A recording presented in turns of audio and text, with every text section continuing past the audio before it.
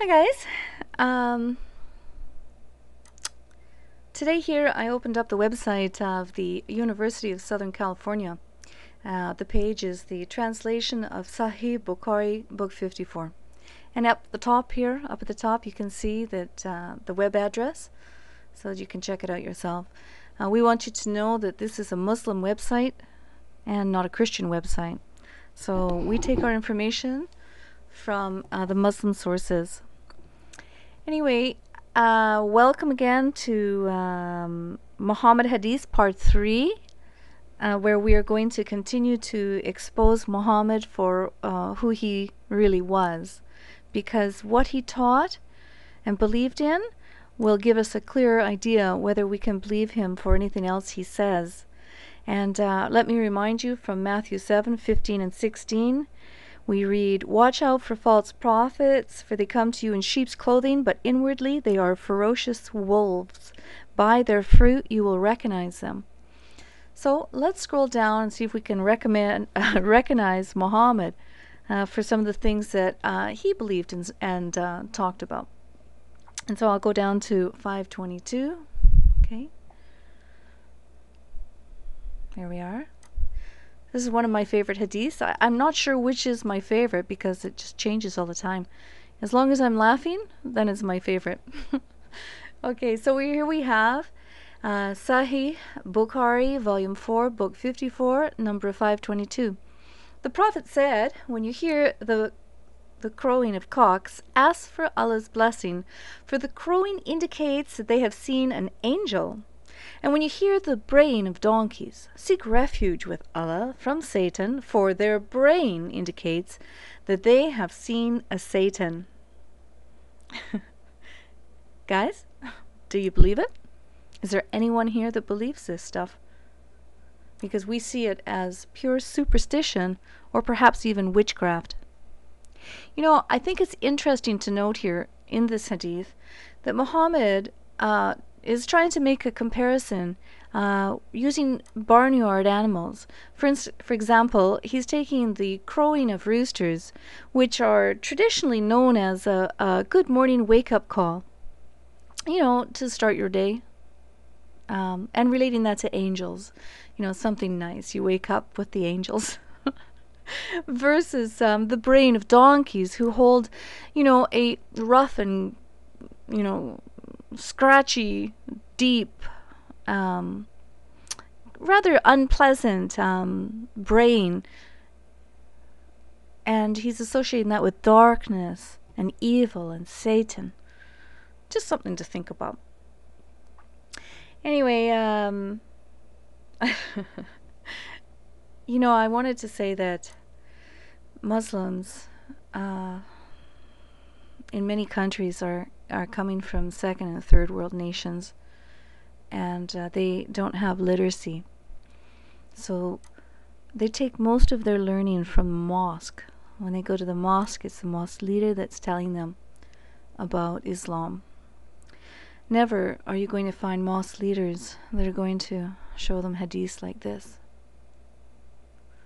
But I strongly believe that Muslims, when they get literacy in these other nations, they're going to run from Islam when they read things like this themselves. You know, even today when we show Muslims these hadiths and we talk about them, they call us liars. They tell us that we're lying. You're lying, they say.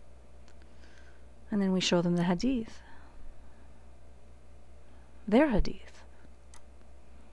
So unfortunately, many Muslims, whether they're Western Muslims or Middle East Muslims, they don't know about these hadiths, or they don't want to talk about them.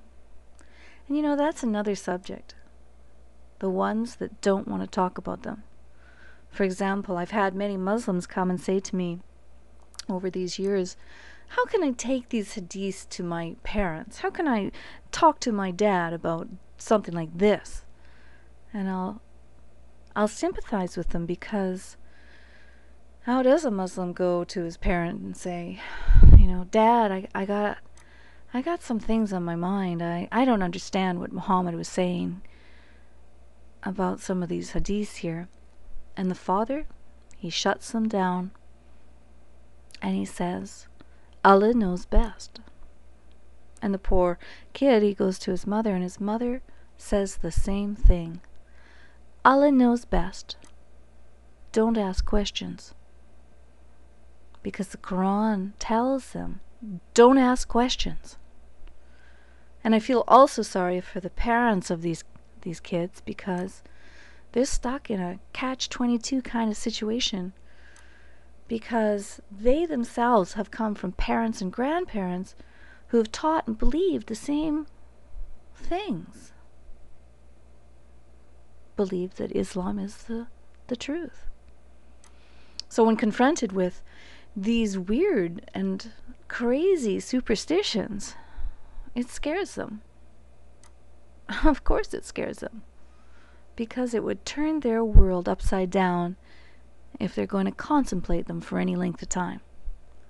It's easier to whitewash something and let it slip from your mind than to think on something and let it bother you more and more until it eats at you. Right, guys? We all know what that means.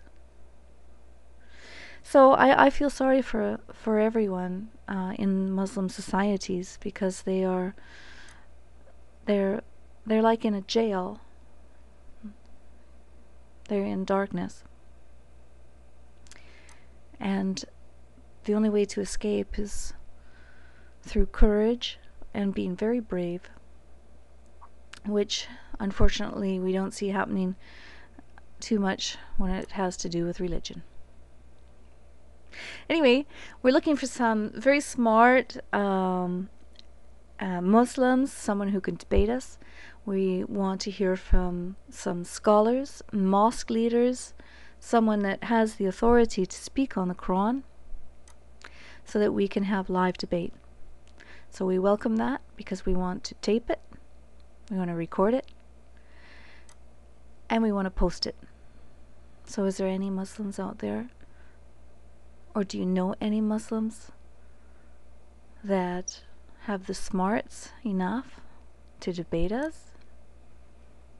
Because this is an open challenge for anyone that feels they have the ability. Anyway, I guess I'm going to go now. That's it, until we have the next hadith that exposes Muhammad.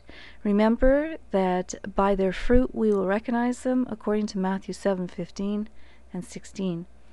And so I want to tell everyone, God bless you all in Jesus' holy, holy name. Until next time. So, bye-bye.